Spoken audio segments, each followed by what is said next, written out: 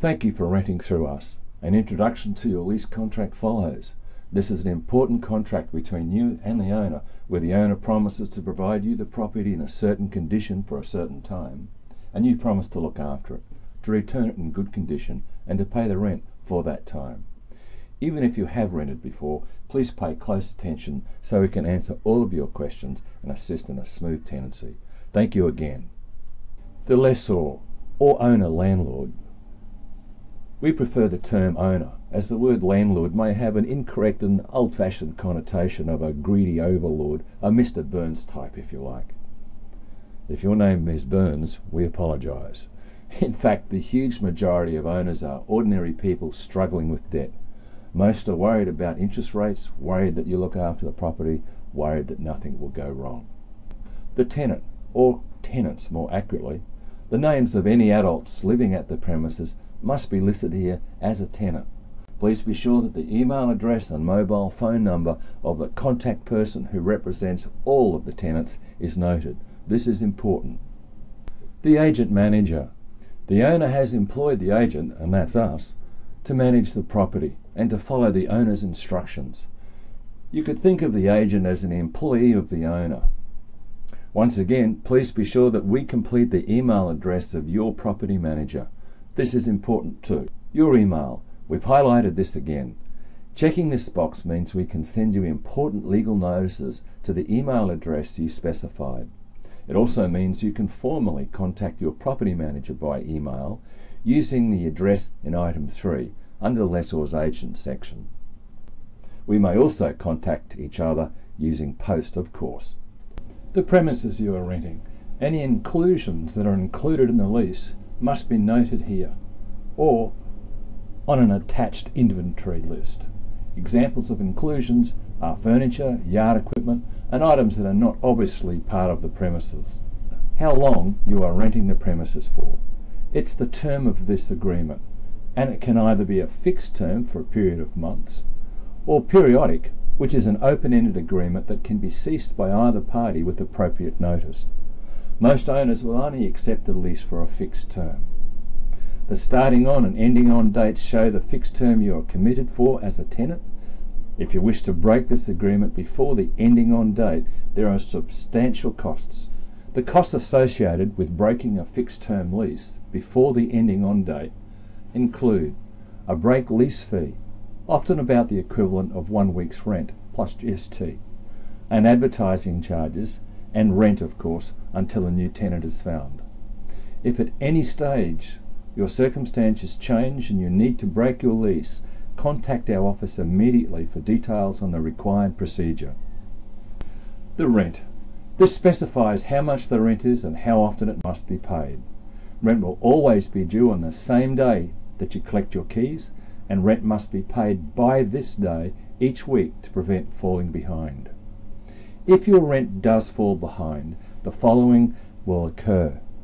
When rent falls behind by 2 or 3 days, you'll receive a courtesy SMS from us. When rent falls 7 days behind, you'll receive a formal notice to remedy breach as required by the law. If you do not pay the rent by the due date on the notice to remedy breach, you will be issued with a notice to leave, which will have an adverse effect on your future tenancy references.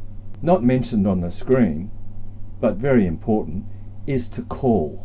If your circumstances change and you suspect you are going to fall behind in rent, your property manager will be very happy to talk with you and talk with the owner to strike some agreement that may be acceptable to both parties. Paying rent. For security reasons, we can't accept any cash on our premises, nor can we accept direct deposits for rental payments, as we cannot identify the deposit as being made by you. Instead, rental can be conveniently paid by RE Connect. This is an easy direct debit method. There is an information pamphlet in your tenant pack that we will explain to you shortly. Or, if you prefer to pay the rent in person, you can pop in a bank check or a money order. Paying rent conveniently. A little more about RE Connect.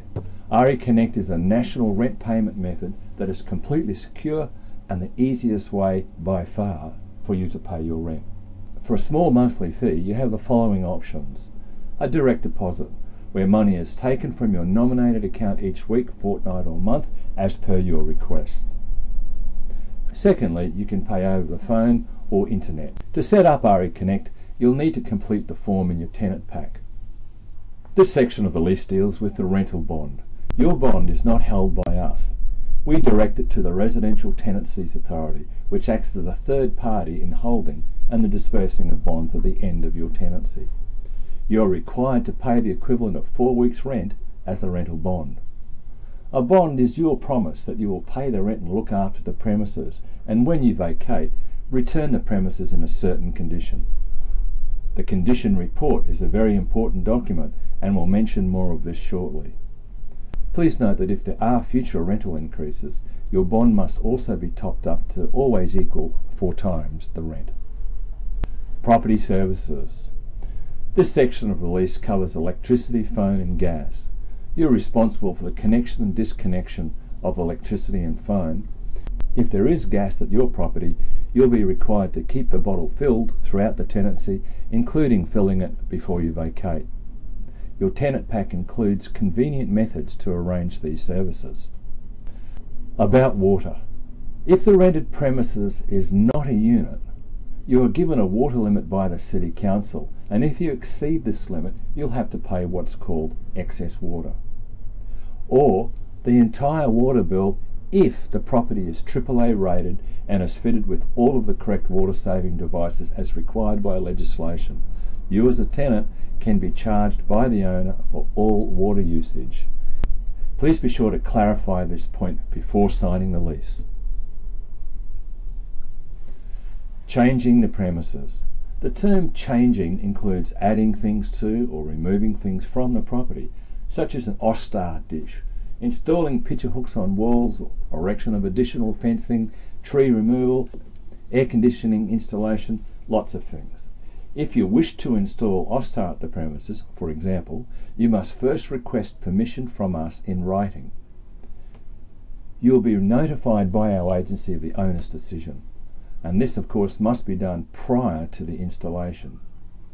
Obtaining written permission from the property manager is mandatory in every instance where you intend to change the premises in it. Tenants or occupants. This specifies the number of people who are approved to reside, that is to occupy the premises, including those named as tenants in the previous section. Again, please note any occupant over the age of 18 must be added to the lease as a tenant. Removing or adding people from a lease must have prior approval. All additional tenants must apply and have their application approved by the owner prior to moving in. For more details on the procedure, contact us anytime. Body corporate laws. A body corporate is merely a company jointly owned by all of the unit owners in a complex of units. The purpose of the body corporate includes attending to the common property issues, such as roof repairs, outside painting, garden maintenance, and the installation of rooftop aerials. These owners often employ a specialist body corporate manager to act on their behalf, including maintaining a peaceful environment amongst the tenants of the complex, whether they be owner-occupiers or tenants. If there is a body corporate for your premises, this section of the lease will be complete with the relevant body corporate manager and a copy of your body corporate bylaws. The bylaws are additional obligations to the lease that you must observe as a tenant residing at this complex. Pets. Please be advised now that if you wish to keep a pet at your property, you must first have permission from the owner. If you wish to have a pet approved, you must first submit a written request to our office. Once the owner has made their decision, you will receive a written response from us. And if pets are to be kept at the property, please keep them outside at all times. And upon vacating, you'll have to spray internally and externally for fleas and ticks. And of course, any damage done to the property or the yard must be repaired upon vacating. Maintenance. As a managing agent of your property, Page & Pierce will contact the owner with any maintenance requests or issues you raise with us. For insurance purposes, all maintenance must be reported in writing, and email is great. You'll find a maintenance repair form in your tenant pack should you wish to pop that into us. However, if you have urgent maintenance, or if you or the property are in danger, please contact our office immediately. And after hours, if you have urgent maintenance, please call the numbers noted in this section. If this is Page and Pierce, our after hours message will provide the tradespeople and further instructions for you. And some more important reading, the standard and special terms. These pages outline the standard and any special terms and conditions of your lease agreement. It's important to read and carefully understand all of these terms prior to signing the agreement. Be reminded now that you are signing a legal document. If you require any further advice on these matters, you are welcome to have your solicitor advise you prior to signing. By signing this agreement, you are agreeing to all of the terms and conditions outlined. Upon collecting your keys, you will be issued with an entry condition report. It is very important that you do the following. Firstly, when you are at the property, carefully compare the condition report with what you see. If there is anything you wish to add or anything you do not agree with, then write your additions or comments on the tenant half of the report.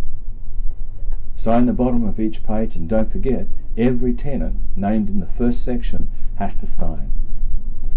Return the completed condition report to our office within 3 working days. And please note that if the report isn't received within this time frame, that's 3 days, your comments will be null and void, and the report cannot be used by you when you vacate. This is very relevant to your bond refund. 99% of the world's problems are caused by bad communication, we'd say. So if it's a crisis, call anybody at Page and Pierce at any time and we'll act. But mostly it's routine.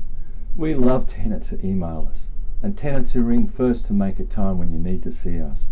And especially, we love tenants who understand that we're often the meat in the sandwich. And yes, we will get back to you. We each only have one central nervous system.